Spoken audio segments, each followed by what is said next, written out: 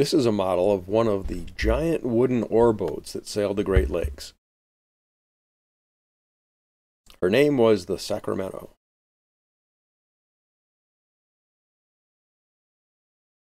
If you look very closely, you may notice that these two lifeboats are carved from the wood of that exact vessel. And so is this pen and this business card holder. How did I legally get that wood? Well, there is a shipwreck on the Great Lakes that you can stand on, you can walk on, you can even play baseball on. But first, you got to know where it is. The Sacramento was launched on Wednesday, July 24th, 1895, at the West Bay City, Michigan yard of Captain James Davidson. She measured 320 feet in overall length, 42 feet in beam, and 21 feet in depth. Her oak hull was reinforced by a lattice of steel straps, iron bolts, and steel arches. On her maiden trip, the newspapers reported that she was sailing up to Duluth. Arriving there, the ship reporters were apparently not expecting this new Davidson vessel, because they wrongly reported her as her younger sister vessel, the Thomas Cranage. The Sacramento did a quick turn at Duluth and departed for 2 harbors without cargo.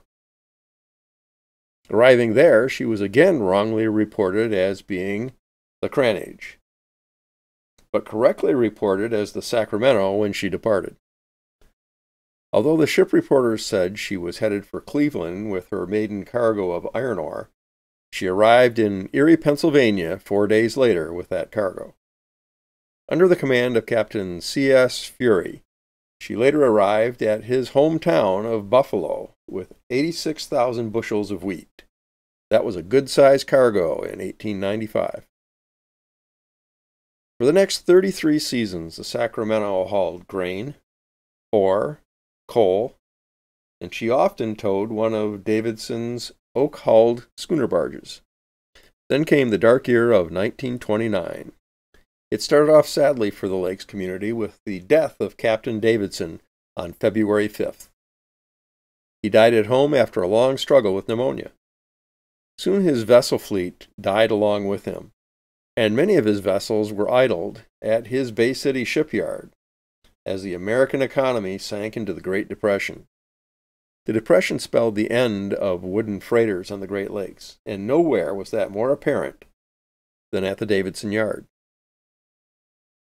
The Sacramento found herself laid up and left to rot in a slip at the yard. Soon she began to decay until she was nothing more than a wreck.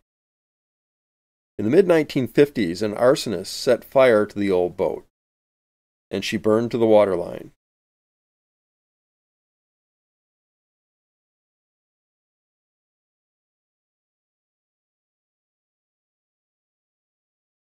All that remained was her lower hull and her iron-sheathed firehold, as well as her triple-expansion steam engine. For 2 decades, she sat in the abandoned shipyard where she had been constructed. In the mid-1970s, the city decided that both the wreck and the abandoned shipyard were eyesores. Their solution was a bulldozer, and the once proud steamer was leveled and buried where she sat. It was said that when the dozer plowed over her steam engine, the sound of the legs snapping was sickening. Additionally, the schooner Grampian was removed with a backhoe, and the wreck closest to shore, the Montezuma, was buried as well. The beautification created a wonderful park and recreation area. At this moment, the wreck of the Sacramento rests here, quite forgotten.